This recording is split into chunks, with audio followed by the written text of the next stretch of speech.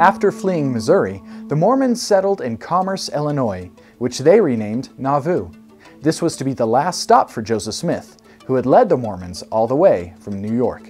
Since his Zion prophecies went unfulfilled in Missouri, Smith had to explain that if a command by God was impossible to complete because of the hindrance of enemies, then the task would no longer be required, indicating that the God of Mormonism is neither all-powerful nor all-knowing. So Smith began building the new Zion in Nauvoo, which he ran not unlike a dictator in a police state. Visitors had to be registered, the Mormon voting bloc was controlled, and Smith had the power to create laws.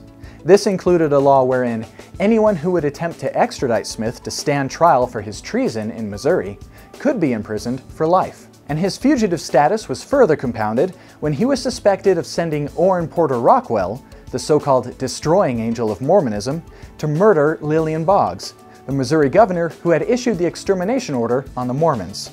Although nothing was proved, several people made statements that Smith had prophesied Boggs' death and had indeed sent Rockwell to do it. Smith was not limited to political and religious power. He also appointed himself the Lieutenant General of the Nauvoo Legion, a 4,000-man army which he operated independently of the government. And Smith had many grievances with the government. He and other high-ranking Mormons had prophesied many threats of destruction against the government because it refused to pay the Mormons reparations for their treatment in Missouri. When these prophecies failed, Smith decided he would run for president himself, with Sidney Rigdon as his running mate. He put together the Council of 50 to help establish God's rule on earth, and they ordained Smith as a king. But all this information had made its way to the non-Mormons, who saw Smith's power and ambition as a danger to their community. Also, his activities with women, which included marriages to other men's wives and teenage girls, were leaked.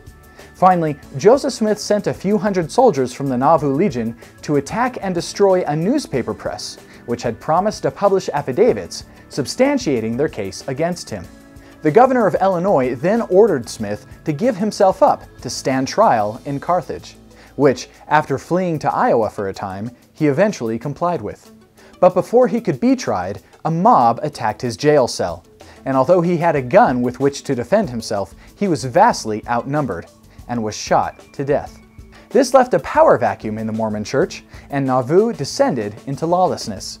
Mob violence and criminal activity broke out on both sides, but it was a string of murders committed by Mormons that caused the Illinoisans to demand that the Mormons leave for good.